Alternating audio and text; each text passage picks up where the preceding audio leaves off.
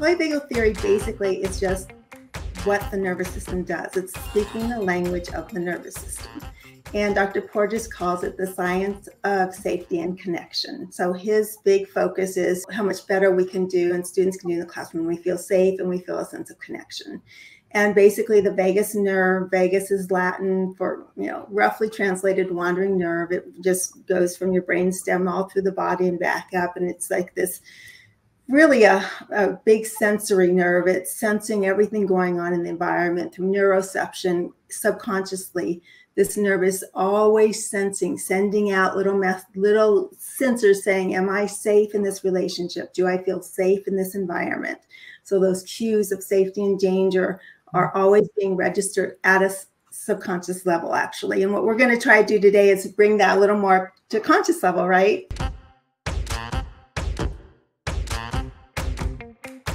As I was writing, I was thinking, am I going on a whole different journey? Am I going to be just talking polyvagal and where's school moves stand in all of this? I was really trying to figure it out. And by the time I got both books done, in fact, book 2 has a lot of school moves activities in it because I realized that it's not a whole different path. It's just deeper understanding. All of you, I've heard you say nervous system, autonomic nervous system. In all the programs you use, we talk about it a lot.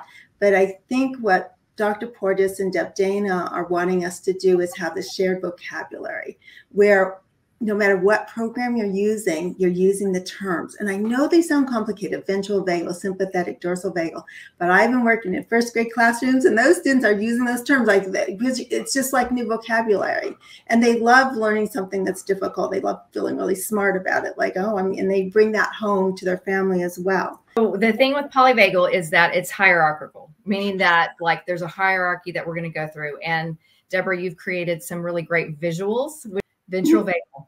And so ventral vagal, we'll start there. You'll hear ventral vagal, and it's part of the parasympathetic nervous system. It's hard to remember. People confuse ventral vagal and dorsal vagal all the time. And whenever I'm in conversations, they're confused. I put a vent in a heart because basically it's a heart-centered place where we are open to what's coming in to us, and we're open to possibilities. And I think that's the big thing. Myth number 1, I hear this a lot. Ventral vagal is bliss and calmness. That's a whole nother state. That's a blended state of ventral and dorsal.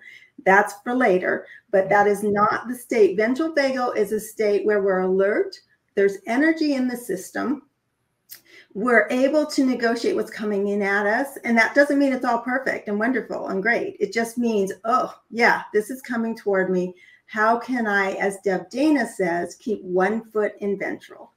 She says that's our one thing, is try to keep one foot in ventral when everything else is going on around you, meaning you stay anchored in that place of possibility, of I can figure this out. And if I can't, I have resources. Yes. And that to me, as I was writing this book, the first book was, that's the key. What are the resources available for our students to stay in ventral vagal? We are not sympathetic in the state of sympathetic, because sympathetic is that mobilization. It's our fight or it's our flee. We're going to either run away or we're going to fight it out.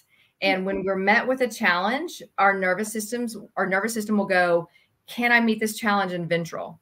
Do I feel a sense of support? Do I have the capacity to see my resources that are available?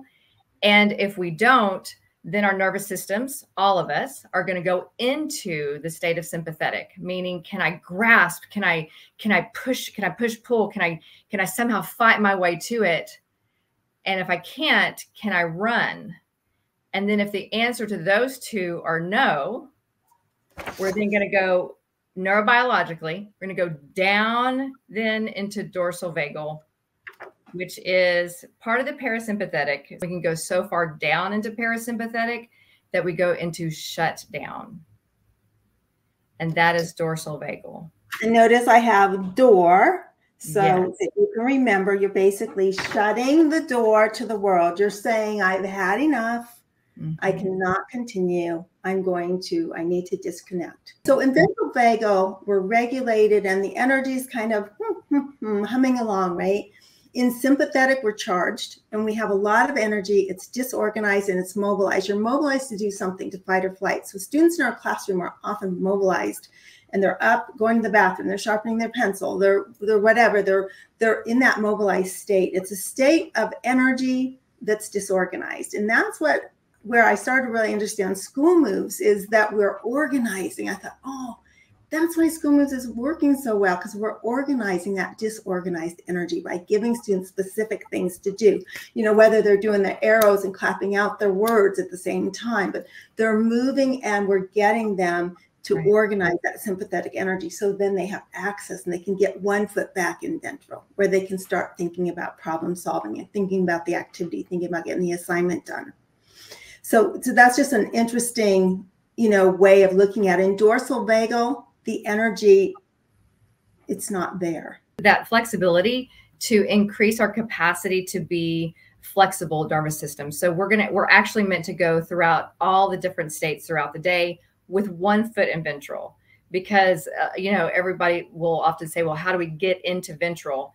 And really that question in terms of polyvagal will be, how do we get into relationship and connection that will help mobilize our systems into a space, a capacity of connection, which is ventral. And that's the point of connection. When you have a whole classroom, or a group, everybody's going to be in different states, because the classroom is one big nervous system, and yet that everyone is going to be in different states. I think what I really loved about doing all this work in polyvagal was we have the toolbox. Everybody talks about our tools, right? We're throwing our tools in our toolbox. For me, by the time I get done with these 2 books, polyvagal theory was the toolbox that held all the tools. Because if you can look at a student, look at yourself, look at a student and say, I am in this state right now. Different states for different people are going to require different activities. It's not the same for everyone. Ventral vagal to me is ready to learn. That's like, okay, we're ready to go. Sympathetic to me is not ready to learn yet. Meaning, if you can show me where my resources are, whether it's wall push-ups, whether it's some dots and squeezies, whether it's partnering with somebody who understands the assignment and you don't understand it and you don't feel safe in this moment, and you need help, you need assistance. Where's my mentor? Who can I go to? So it's these resources that are inside us, you know, our own resources that we have available, but outside in the environment and between others in relationships. And I think sometimes in classrooms, we want the students to do the work alone, like self, do it. It's all self-regulation. It's that sort of an approach. And what polyvagal theory tells us is that we do better in connection and relationship with others. So that's cooperative learning, collaborative learning, and not everybody will like it. See, some nervous systems are going to be collaborators, like, yay, we have a group of 5. And other people are like, oh my gosh, I don't want to do this in a group of 5. Just let me do it by myself. It's flexibility, right? It's having all those resources in your classroom, your clinic, you know, wherever you're working with students, and the choice. And that's a biggie, is having choice as to what you're going to do, how you're going to do it, what resources you're going to need to stay in ventral during that learning, that academic activity.